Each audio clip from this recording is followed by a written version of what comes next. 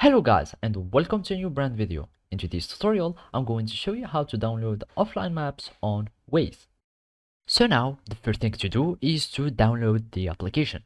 So basically, we need just to go to your phone store, either it was Play Store for Android or App Store for iOS. And then you will need just to go to the search bar or the search page, and here in the searching bar, you will need just to search for Waze.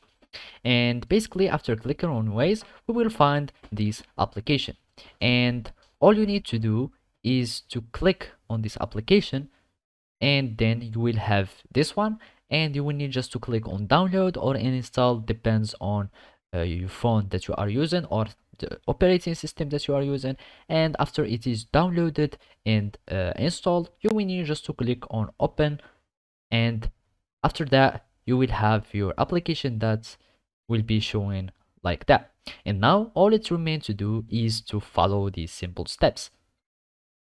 So basically there is no direct or any way to download an offline map on Waze, but you can use Waze while you don't have internet. So basically all you can do is to have already some routes that's already saved. So let's suppose that you already went to this place, for example, and you had these routes and you went to that place sometimes, and whenever you are having some routes, and all your routes that you have done, they will be saved on your map, and by that you will have them uh,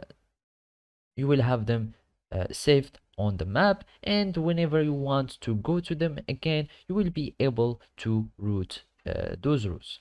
So basically this is all you can do about that. Thank you for watching and see you next time.